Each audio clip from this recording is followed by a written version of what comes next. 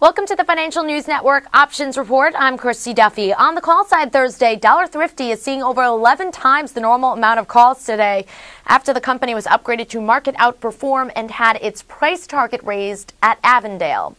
Clean energy shares are also seeing a large amount of calls today, 8 times the normal amount after the company announced 2 new deals for their CNG products.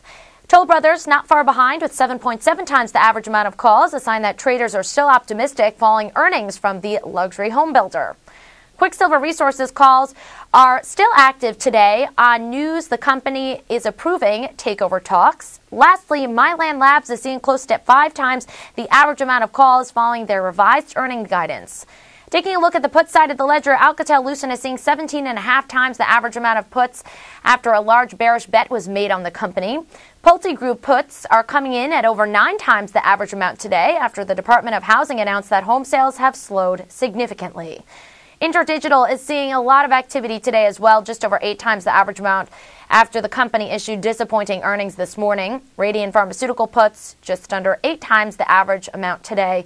Finally, Salix Pharmaceutical puts clock in at 7 times the average after Goldman Sachs removed the company from their conviction buy list.